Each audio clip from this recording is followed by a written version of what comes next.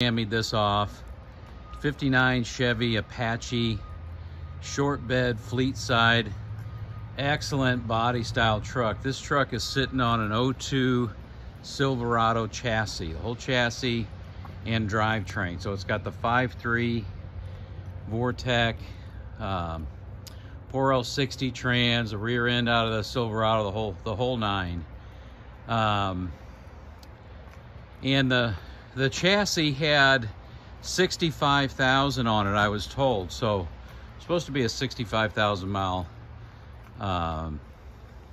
Silverado. This is a driver. It's not a show truck by any means. I've been using it for a shop truck, running and picking up parts, runs and drives great, just like an 02 Silverado would. But paint job is an amateur paint job. Guy did not mask anything, so it's got lots of overspray. Interior's decent. Got some nice seats in it. Got the column out of the Silverado, the gauges out of the Silverado. I do have an AC kit for it. It's not hooked up. And it does have a heater box, although it's not really putting out heat and I didn't look into it.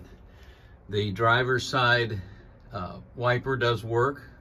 Headlight signals and all that works. Got a star right there on the windshield. But overall, I mean, it's in pretty nice shape, okay? Now this is, I mean, it's got Bondo in it and stuff. It's not like a Bondo machine, but they did a pretty amateur paint job on it. Let me fire this thing up.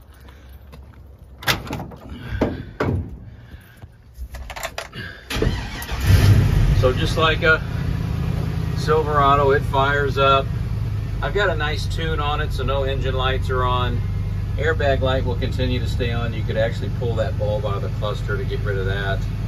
But good oil pressure, doesn't overheat. Gas gauge, all the gauges work, hooked up. Push this because the lights will come on automatically every time you start it. So you push that 3 times and the lights go off. Take a look under the hood. Did mount the hood with the hinge on the front. So it comes up like that. You can see that overspray kind of went everywhere. But here's that 5.3. I've got the compressor to that kit.